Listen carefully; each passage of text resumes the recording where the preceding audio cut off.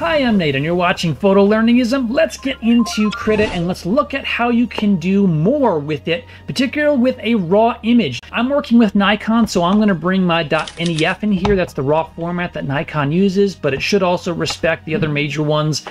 Bring them in. There is a loader that happens up front. I don't find this particularly useful, honestly, because none of the settings that I've done seem to have a significant effect on it. I just usually run with the default settings, which is usually attuned to the color palette of your monitor, and that's generally good enough for most applications. You may be familiar with other tools like RawTherapee, like DarkTable, which are amazing tools. They do great enhancements, denoising, sharpening that are second to none.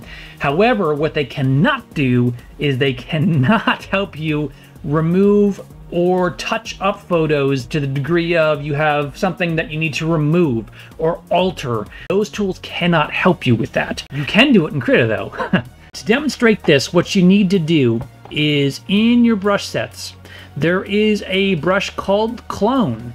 You might think of it as a tool. Other tools like Photoshop or Lightroom, I think they actually call it a tool. It's not a brush.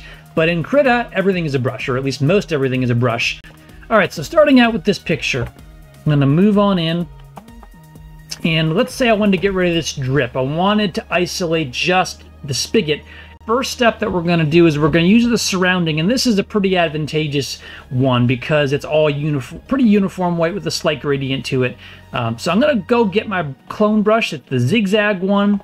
I'm going to use Control-Click to select what's around it, and we're just going to start working it off here. Now, you'll notice how it has kind of a feathered edge to it.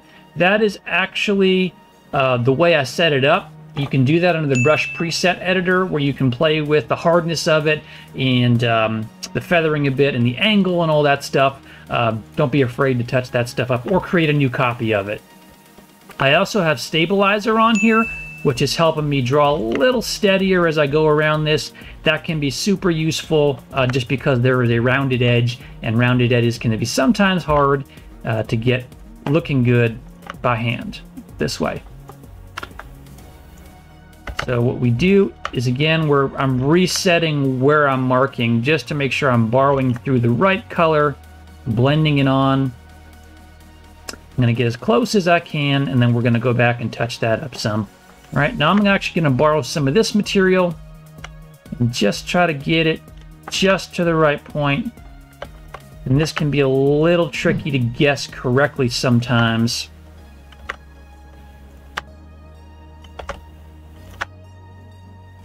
Because you need it like just in the right spot. And that's kind of the only trouble with doing this.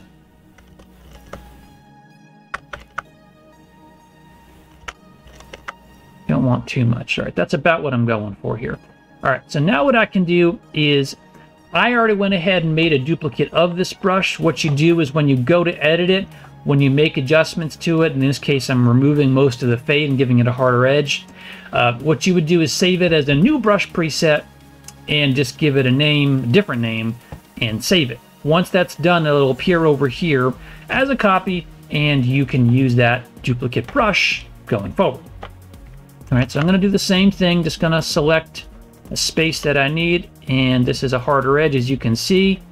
So we're just going to tidy this up just a little bit so it matches better. Oops.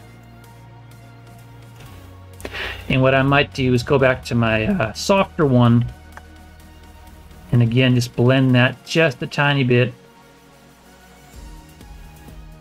I'm going to come up here, borrow that, make it nice and tight.